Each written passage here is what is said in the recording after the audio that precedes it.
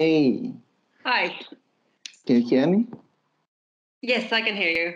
Okay, that's awesome. Yeah, I can hear you just fine. Okay, great. So thank you so much for taking the time for this interview. And sorry about the rescheduling before. No problem. So I've sent you some of the questions beforehand, and I would like mostly be interested in the Holopolis project. Mm-hmm. So perhaps we could talk a bit about that. Okay, of course. Okay, great. So perhaps I'll just dive right in. So can you, I've obviously been reading a bit about the project online, and Tanya was kind enough to send me the transcript of your previous conversation. That's right. Yeah. But perhaps you could just tell me what's the goal of the Holopolis project? Okay, so as Taiwan's digital minister in charge of social innovation, thinking about Polis, which is an open source. You can think of a open-ended survey tool that allows people to discover each other's rough consensus. Instead of a pre-written survey answer, people contribute their feelings for other people to resonate with. So that's the premise of the experiment. It's mostly to get people into the habit of listening to each other and also seeing people's rough consensus in an intuitive fashion. While Polis is great, there are a couple issues with the two-dimensional interface of Polis. First, that it assumes that everybody knows about, right? If people don't have the same first-hand experience, or if the thing that people are talking about is very dependent on local knowledge, then it doesn't actually make sense to ask people who don't have their first-hand experience to talk about the same thing, because then people will essentially just repeat other people's viewpoints, where those other people are the people who feel entitled or feel relevant to that particular locality. So first, if it's location dependent, then Polis suffers from that. And the second thing is that while we were talking about putting the statements online or putting the feelings online, what we're really saying is they're writing things like tweets, like short segments of text. And not all people are comfortable with this modality. Some people are more versed in short, like pithy poems than other people. And so this gives an advantage to people who are highly textual or highly verbal in nature that can compress their thoughts into words, while this advantages people who are more natural talking like we're talking like now, right? And so basically the modality is kind of narrow when it comes to the original Polis experience. So the Holopolis project is really not just one project, but rather a series of provocative design experiments to try to solve the two constraints that the original Polis systems have. Okay, and those were that it's too local and that it's so textual. No, that it assumes common local knowledge and that assumes textual proficiency. Okay, right. Assumptions. And how have you then solved those issues with Holopolis? Right. So I wouldn't say it's solved. I would say that we explored different solutions. So one particular experiment in the Holopolis design workshops is just to get people into the same immersive world and essentially have a conversation in a immersive environment that embodies the issue at hand. So for example, if we are talk about a construction of a airport or a library or whatever public construction project, maybe it makes sense to have the virtual conversation, the immersive reality of the hypothetical version of that public construction. And so the conversation will feel more focused because it is ensuring that people, instead of having their phones and inside a backdrop of who knows what, it ensures that people have already imbued themselves into the surroundings. So that is the immersion. Those issues with. The second part was also quite a few design sessions centering around using chatbots. It could be a textual chatbot that iteratively refines what people have to say about one particular matter, or it could even be a digital assistant that translates not only the textual content, but the nonverbal, like the emotions that people is already having while they're uttering such statements and so on, into signals that other people can relate to, either via emojis or to translate those non-textual feelings into textual signals. And so those are the chatbot strain of the Holopolis experiments. Okay, that sounds very interesting. I was wondering about the immersive feature. How is that? Like, can you explore that a little bit so I understand how it actually happens? Like, how would I, if I, for instance, was participating in Holopolis, then how would the immersive feature be? Yes. So one particular deployment we had is through the use of e-petition. So whenever there is a local issue that requires the cross-ministerial attention, the local communities can always collect 5,000 online signatures to require the participation officers or POs, that is a team of people inside each ministry in charge of engaged citizens, to visit their locality. So the case in point is, for example, we had a case where people in Hengchun, that's the southmost of Taiwan, petitioned to have the helicopters from the Ministry of Interior. They wanted to deploy it to a local airport, but the reason is that they don't have access, easy access to large hospitals. Their nearest large hospital is 90 minutes drive away. So they essentially want helicopter to serve as ambulance cars. Now, this is a hyperlocal subject. It wouldn't make sense unless you actually are in Hengchun, right? And so everybody, all the different ministries that deliver a solution, visited Hengchun together. But there's many others who are not physically in Hengchun who nevertheless had a history of practicing clinics in Hengchun, or they were originally from Hengchun, or they're associated with Hengchun somehow, which is why we used 360 live streaming. We did that on the Pescador Islands, we did that on Hengchun, we did that on the various different collaboration workshops, as we call it, when we arbitrated a petition that calls for the fishing rights in the casual fishing in professional fishermen's wharves. That is also when we moved our gears to a harbor, actually, for the discussion. And so through 360 live streaming, anyone can put on their VR gears and feel that they are part of the conversation, that they are immersed in the hyperlocal discussion in the town hall, as well as the possibility, as we did in those hyperlocal collaboration workshops, for each of the petitioner to offer their immersive videos so that people can feel how is it like to be in that locality. And that is especially pertinent. And so the conversation will feel Pescador Island deliberation about the divers' wish to conserve their marine biodiversity versus the fishers' people who want to fish.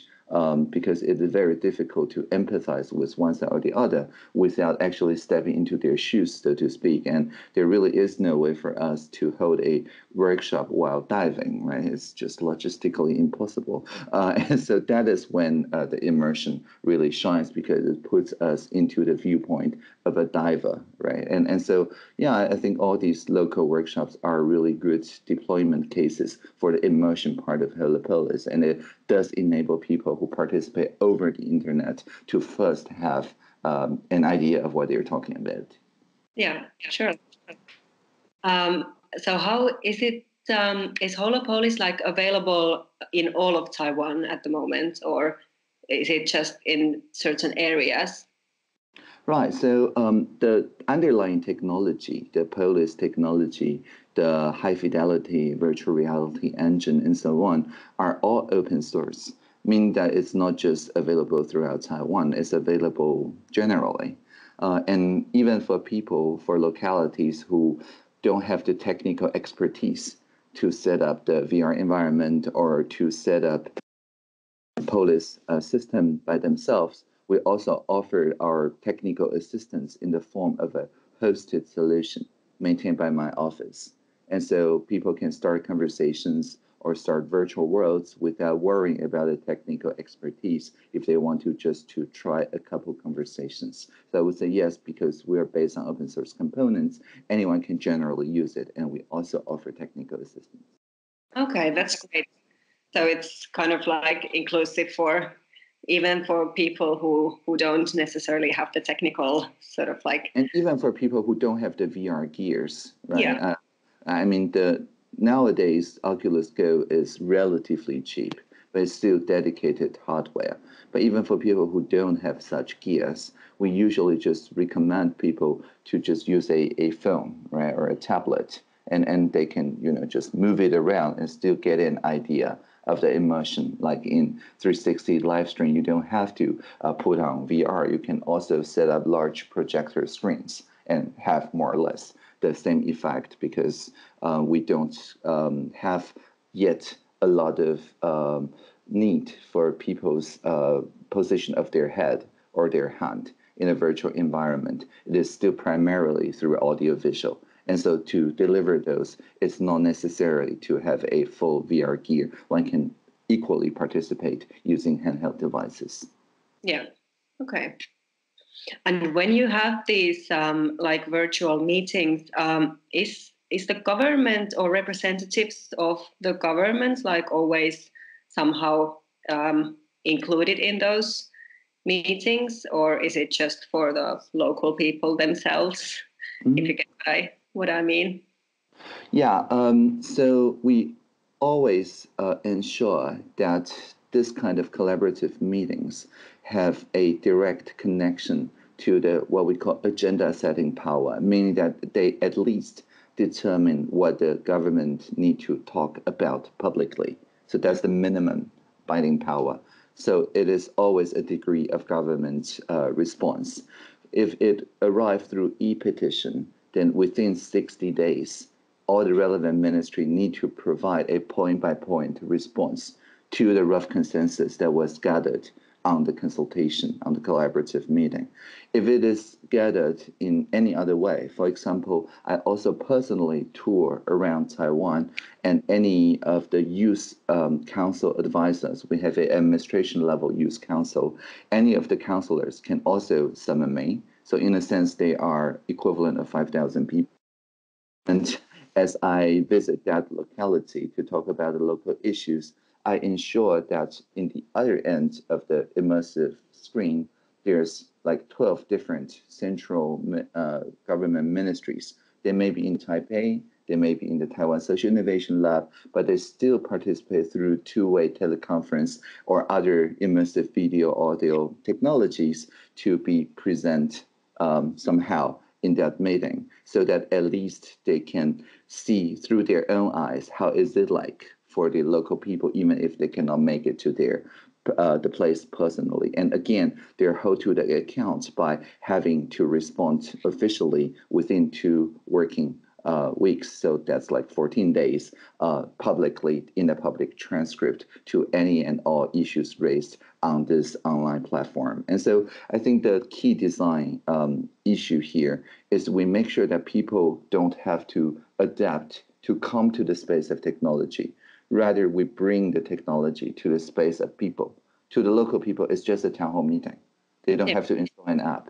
They don't have to, download anything. They don't have to. The most they will have to do is scan a QR code so that they can post their textual questions, like participating online. But that's it. We don't ask for any hardware commitments. We bring all the hardware there to amplify their face-to-face discussions so that it can reach a virtual town hall, so that it can reach the people in the central administration. Okay. Sorry. I was wondering if you could maybe just outline a bit about the process, or Holopolis, the projects of sort of the details, like how and when was it started and that sort of thing. So maybe you could talk me through that. Sure, of course. So we started using Polis in 2015. The first case that Taiwan national government used Polis is on the deliberation of Uber X, which is at the time the use of people who don't have professional driver's license into public transportation as provided by the Uber X offering in the Uber app.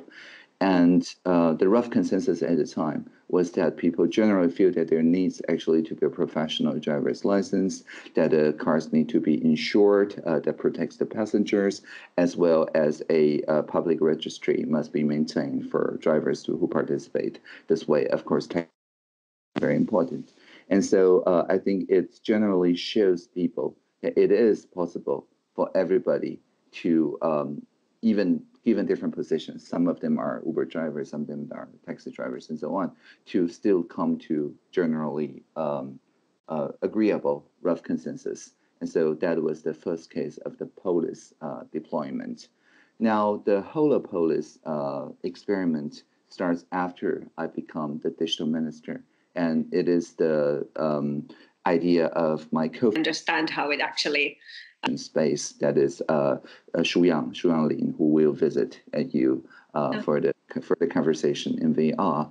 And I think it officially starts in GitHub and so on in 2017. And there's a dedicated Slack channel. There is a dedicated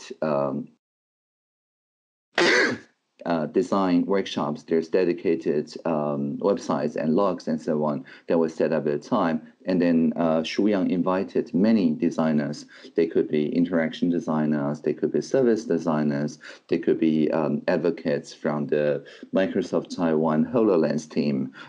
We even have visiting participants from the Singaporean GovTech and so on to explore the design issues about how to use Polis while solving for the locality immersion, as well as the overemphasis on textual input part. And so there's many prototype that has been done since then. So it's about a year and a half before.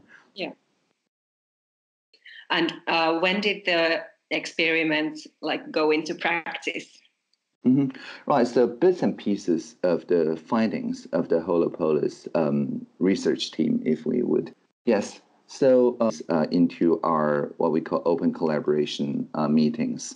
And our open collaboration meetings, I think the first one that actually used this idea of Holopolis is the motorcycle petition, and that is also in 2017. And it features a few motorcycles we had that want to relax the Taiwan's very unique rule of requiring a motorcycle to take a L-shaped left turn. At the moment, many Taiwanese municipalities forbid the motorcycles to do a direct left turn. They have to turn left into steps. And that creates us problems in the perception of motorcycles. And so they really want to relax it somehow.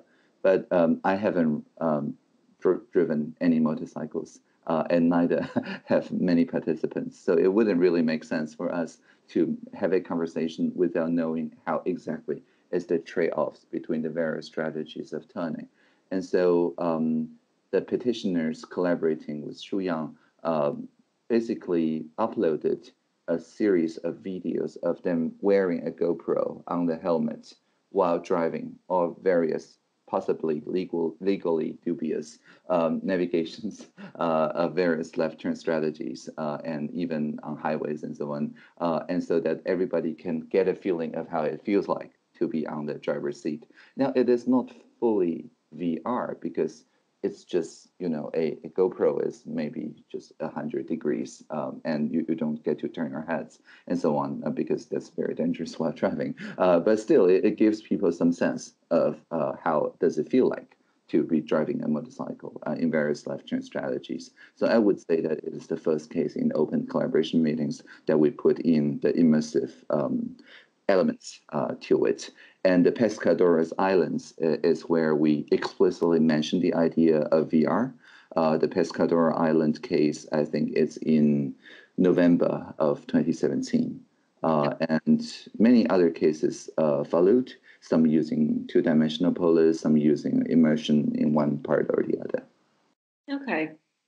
Had a history of... Up from, well, kind of quickly, if it was in 2017 when you started experimenting with it, and now it's already, like, you've already handled many of the cases.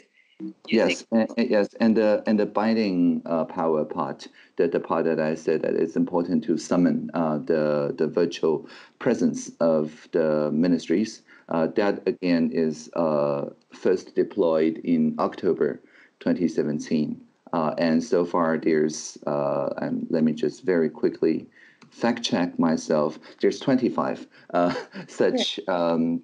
Touring and telepresencing on the local social innovation organizations or the user advisors. So about 25 touring and about 47 open collaboration meetings. Okay. Can you, or do you have some kind of an estimate of like how many people have participated in these collaborative meetings through Holopolis or in Holopolis? Yes, it's actually two numbers, right? One is the people who received the whole recording or transcript afterward. And considering that each petition is at least 5,000 people, if you multiply it by the 47 cases of open collaboration meeting, that gives us more or less, 200,000 people. But quite a few people, but so they're aware that something like that had happened, but they may not have time to participate synchronously by themselves. And so it's kind of hard to gauge how much of it is a result of an immersive experience. I think immersive experience after the fact is also very valuable, but we don't have yet a quantified result of how exactly is it valuable to have an immersive experience in addition to a textual transcript. I'll be honest and say we don't have an kind of qualitative survey of a before and after we introduce 360 live streaming or live streaming in any case. But we, in one of our more popular e-petition cases, at least people who participated on the polis, the two-dimensional polis part, we don't know how many of them have viewed the immersive 360 live video. People who express enough opinions to be clustered on that case alone, I think is over 2,000 people. And so that is out of the 10 times more people who participated in the e-petition. So maybe 1/10 of conversion from a asynchronous engagement into a more or less synchronous reflection. Have the technical sort of like, okay, so it seems like you've been able to touch quite a few people or reach quite a few people. Yep. I was wondering about the polis part that you mentioned. So is it still like that polis and holopolis are still sort of like linked or connected, that they're... Yeah, very much so, very much so. So holopolis basically is an attempt to experiment on alternate user interaction modes, but while preserving the basic idea that people, once they reflect on each other's positions, generally discover that they have something in common. So this common value out of different positions is at the heart of the Polish words. Yeah. Okay. Making it engage with people in various different ways. Yeah. And why do you think that's important? Why do I think what? It's important. Oh, it's important. Well, I think democracy too often lets people focus their attention on the divisive part of the society.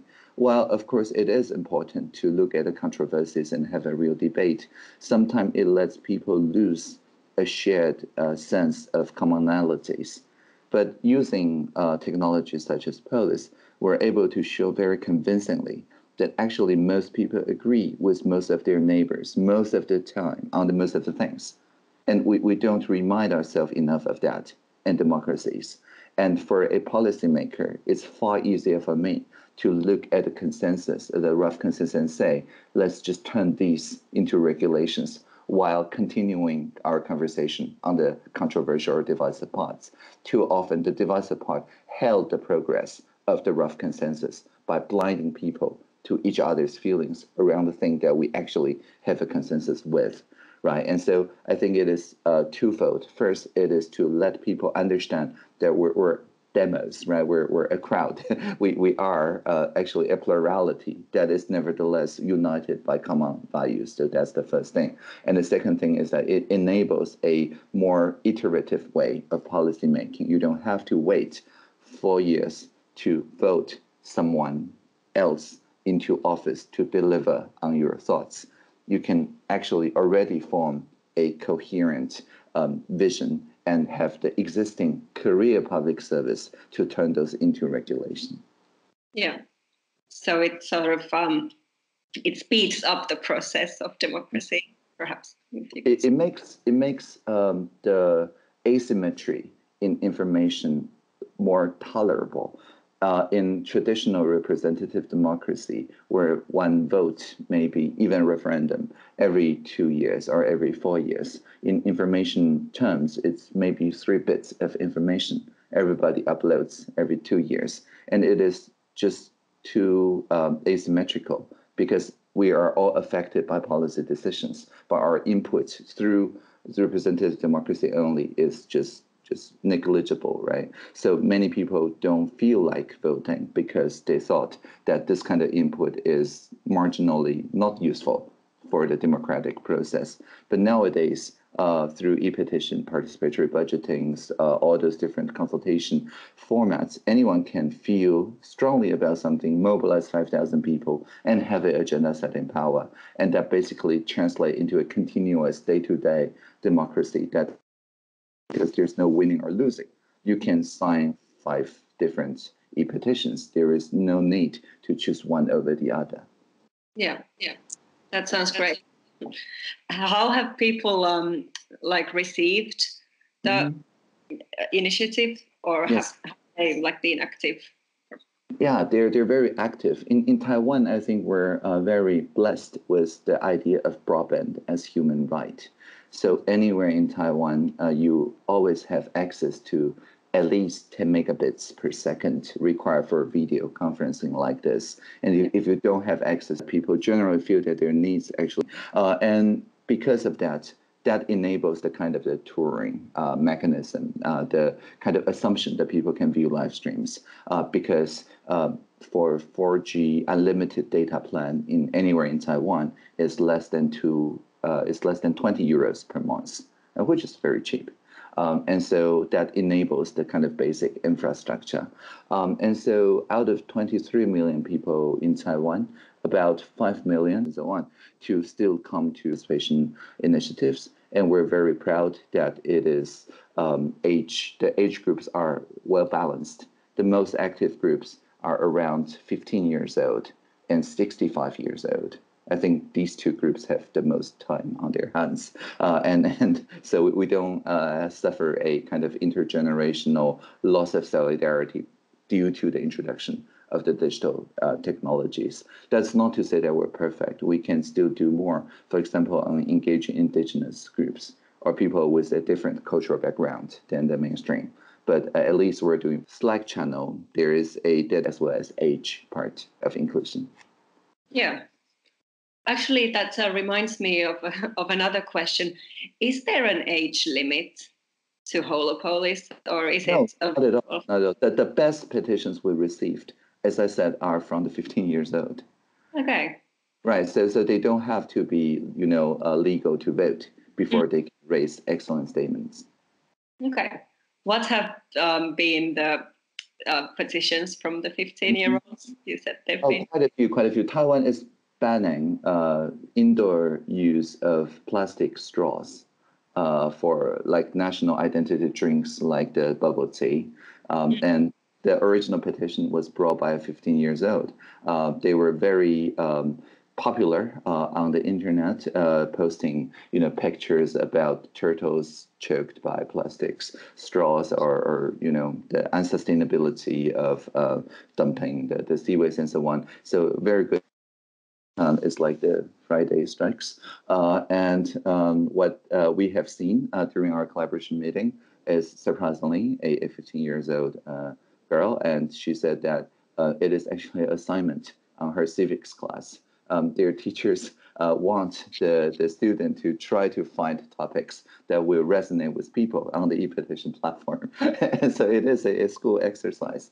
And just now we're having a e-petition, again from a 15 years old, about an amendment to our Referendum Act, because they want the referendums to stay away from human rights issues, as evidenced by Taiwan's voluntary participation into the Conventions on Human Rights of UN and so on. And so while technically these conventions are the same level as laws, so that referendum can supposedly challenge and override it, but those human rights clauses are kind of by default protecting the minority.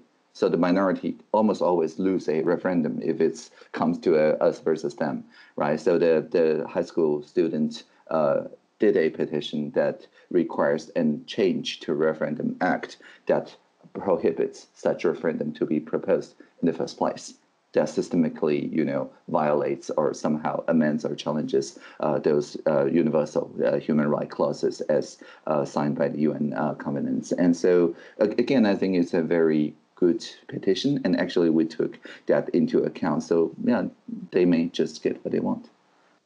That's great. Like a great way to get the youth sort of involved in politics even before they can legally vote. That's right. Yeah, cool. Maybe we could talk a bit about challenges that you had during Holopolis experiments. So did you come across some challenges? Well, yeah. So I think at the moment we still don't have a good convincing case, as I said, of the qualitative differences that it actually make to the people who participate. We have anecdotal, like post surveys and interviews and things like that, but we don't yet have a very good, even qualitative model of how people's perception changes. So we usually talk about anecdotes like my first experiment in the high fidelity virtual reality environment that I mentioned is with school children. And some of them are not even high school, they're primary school children. So I projected my avatar to be the same height, the same size as they are. So they don't feel me as someone who is 1.8 meters tall, right? They're to me, and we can talk about common issues. And so they report that there it makes a difference, but we don't have a rigorous study of how much difference it makes. And so that is the main challenge of delivering the evidence, the accountability of this particular methodologies. At the moment, all we have is anecdotal. Okay. How could that be solved in the future? Well, I think partnering with the academia for sure, right? We have published in the social archive .org the paper about one particular deployment of police technology, the V-Taiwan paper.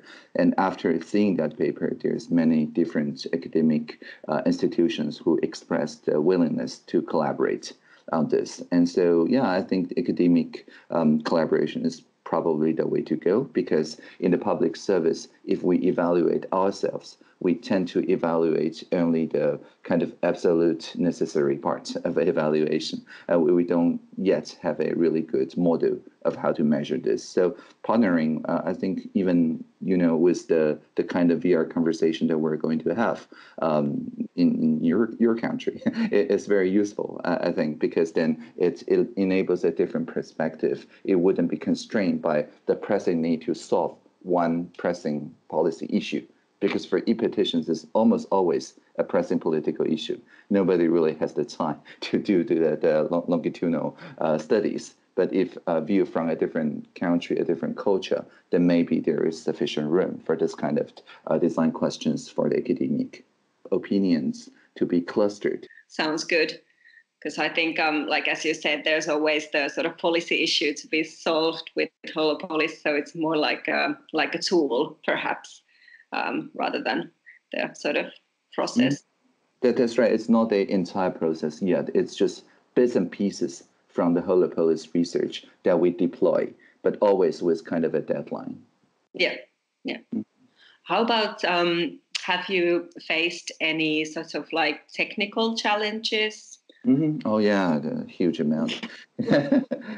Yeah, so mostly I think it is just the audiovisual requirements is far higher than a two-dimensional interactive web app, right? Yeah. So if you do the two-dimensional version, it almost never goes wrong, because if it stuck, you just hit refresh and it's back.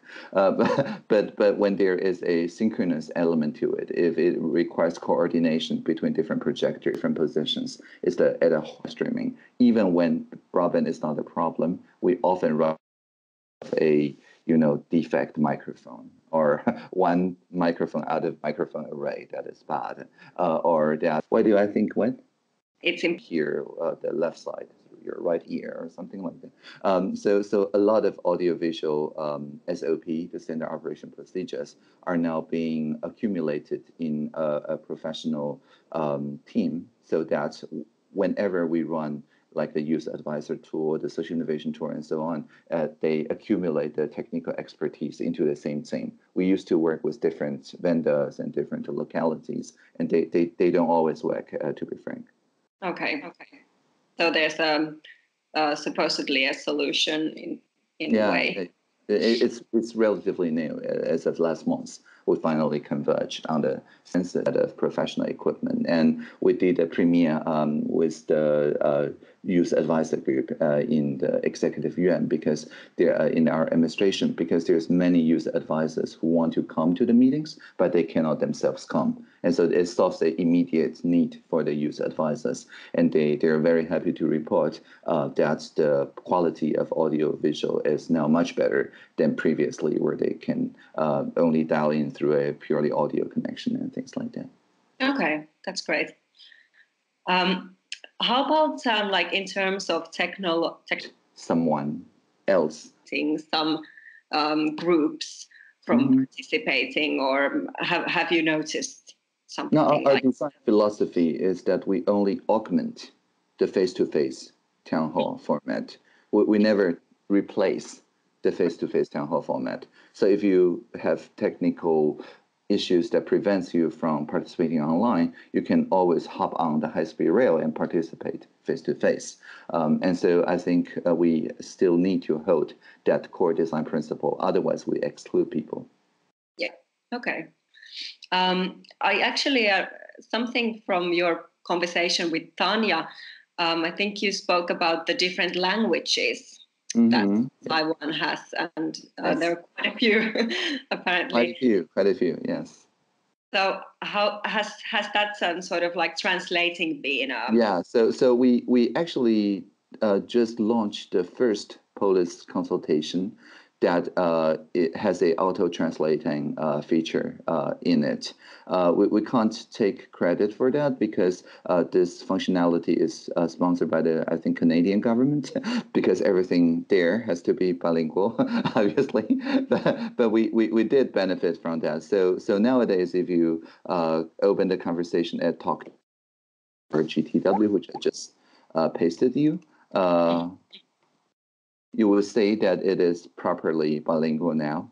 And this is a collaboration between the de facto American embassy in Taiwan, as well as the foreign this. And if you don't have access, if you see a English statement, you can always click translate, and it will show the bilingual counterpart in Mandarin Chinese, and the other way around too, so that people can converse across English Chinese barriers on U.S.-Taiwan relationships.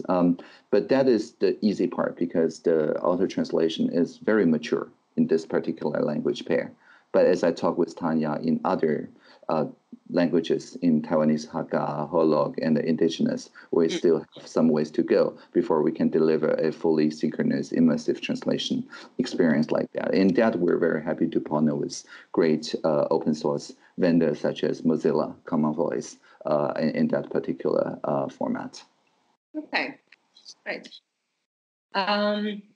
So what are the next steps for Holopolis? Right. So I think a couple of things.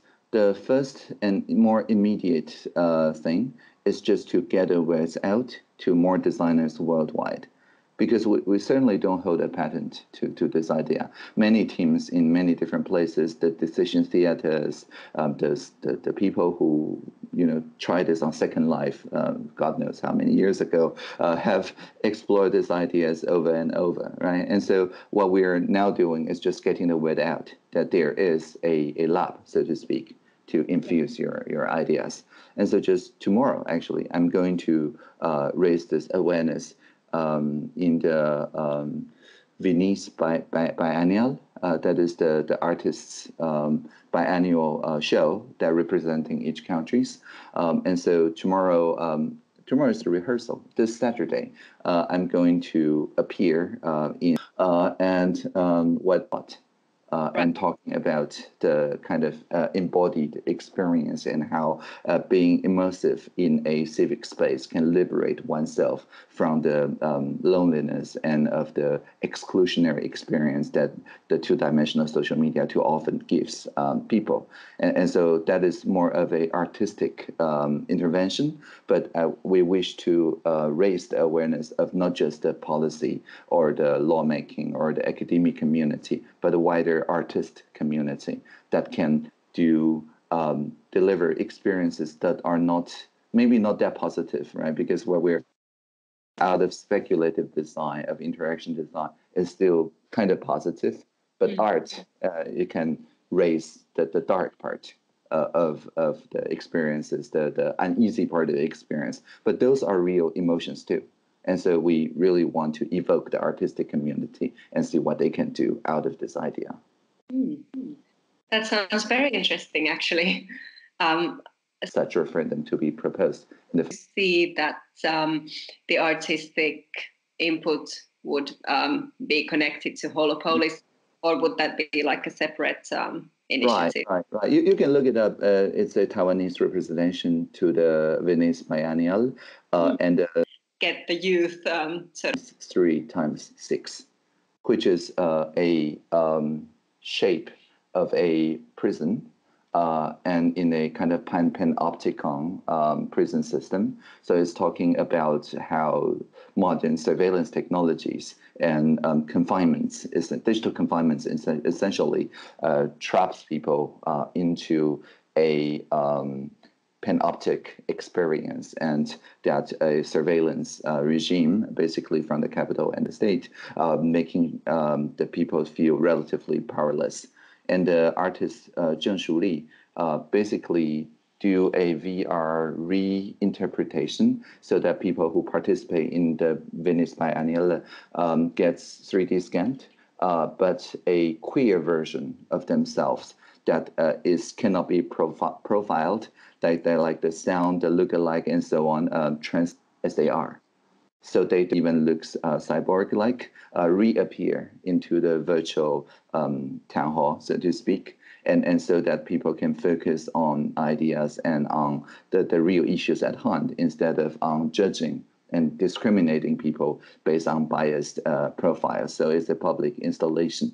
And my talk this weekend will also be about how wearing a gear headset and piloting the robot, I'm kind of myself trapped in a small physical space. If you wear VR, you know how is it like, right? You're restrained into actually like a prison cell, right? You can't move very far if you're wearing a full VR gear. But at the same time, thanks to virtual reality, you can contribute much more into a shared reality. It's not just virtual personally, but as long as it's social and as long as your gestures are publicly recorded and held, accountable both to your expressions and official response to your expressions, one feels liberated by contributing in a way that is not constrained by your in the flesh presence. So whether you can travel to the capital city is no longer important. Whether your ideas resonate with people all around Taiwan or around the world,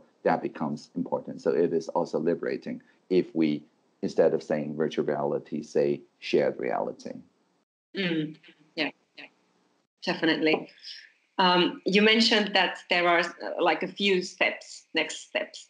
Right. So first, provoke the artists. That's the immediate thing on my mind because it's happening this Saturday. And I think the other thing that's important, as I said, is to partner with research institutions and to have a more rigorous understanding of the before and after effect, and basically share all. Have you faced any such experiences of experiencing the overview effect of viewing the Earth from above, from the International Space Station in virtual reality? How did it influence my thinking to be more long-term, more generational thinking once you're in that state and things like that? We need to quantify that somehow, or at least do a rigorous qualitative research. So that's another next step. Okay, cool. Sounds good. I was wondering, this is Holopolis seems like a kind of a passionate project for you. Yeah. So I was wondering, what would you like to see happen with Holopolis for, like, I don't know, in 10 years? Where would you see, what would be the ideal situation? Right. I think with 5G network, we finally see the possibility of delivering micro expressions. That is to say, the whether you're focusing on something or your small like muscle reactions to other people's attention and so on, the social cues. Finally, it becomes possible to deliver that in short enough latency when people are out there in the field. At the moment, to enable those like 4K immersive experience, all the participants need to be on fiber optic link and in a very high-end space, right? But 5G promises that we can do this anywhere. So I think in 10 years, we'll see the 5G deployments that liberates people from having to attend those town hall meetings in a physical town hall, that they can just participate wherever and whenever they want. And it also promises that people can feel even more in tune, more empathizing with each other, because then we don't have to specifically curate a immersive experience, one particular conversation. It opens up the possibility of me just wearing a 360 or a few 360 cameras anywhere in my jacket or whatever, and enable people to literally step into my shoes.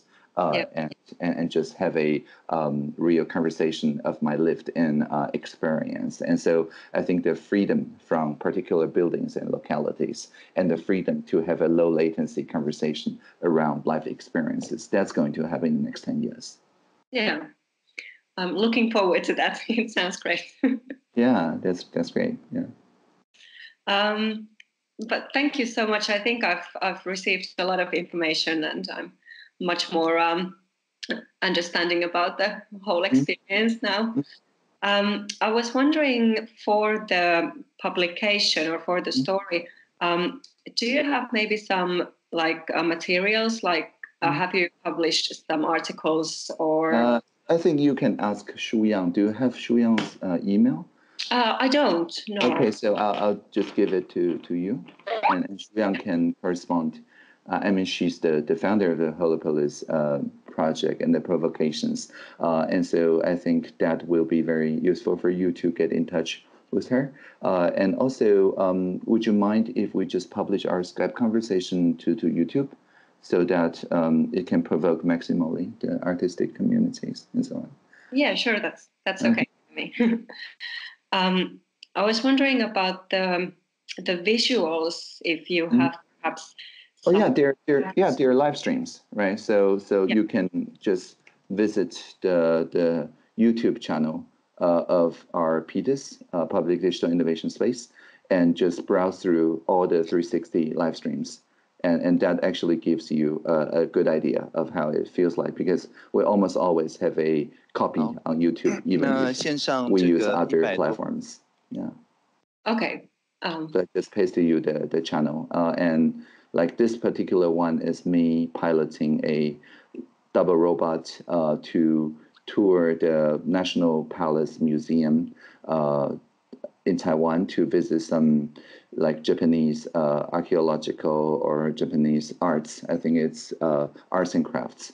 And you can see me basically facilitating to people online, more than 3,000 views on the YouTube video, and some of them just ask questions and so on, and I reinterpret that and ask the head of the museum, who then converse with my robot, which is an avatar of the collective intelligence. So it's again live stream, even though it's not Holopolis, because it's the consensus is not reached anywhere, and there really is no binding power to those artifacts. But it does show a really compelling interaction mode, because people do want to see those treasures, but they may not find the time to do it. And again, anecdotal, but quite a few people after this experience decide to hop on the high-speed rails and actually pay a face-to-face visit. So we have some anecdotal story that says it doesn't pull people away. Rather, by giving people a taste